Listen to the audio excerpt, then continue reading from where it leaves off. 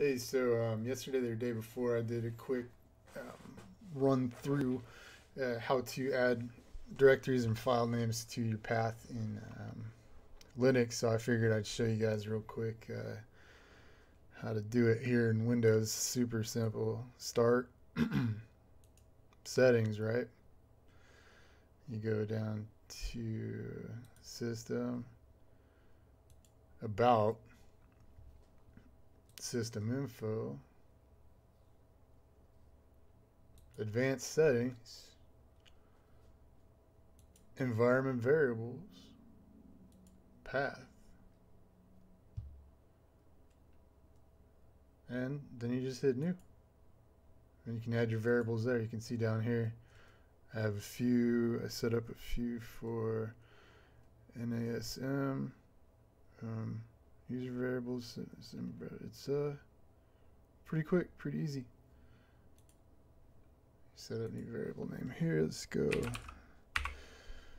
NASM. We're gonna go with. I will just throw a directory in there. You guys get to see my whole deal there. Alright, there you go. There you go. Throw one in here just for the fun of it.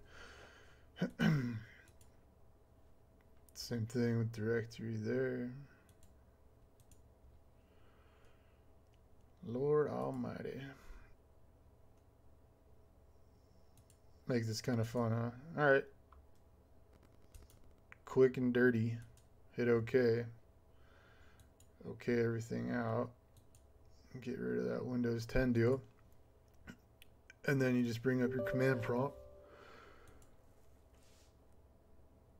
And you're good to go. Enter it in here. And enter in your commands. Whatever they may be. Fun times. Oh yeah, so the sweatshirt I'm wearing, the Til Valhalla Project. If you guys want to support your veterans, it's a great project. They do plaques and a lot for families of fallen soldiers and things like that. So check them out. I'll link something like that down there in the video. All right, take care. Be back with some better stuff later.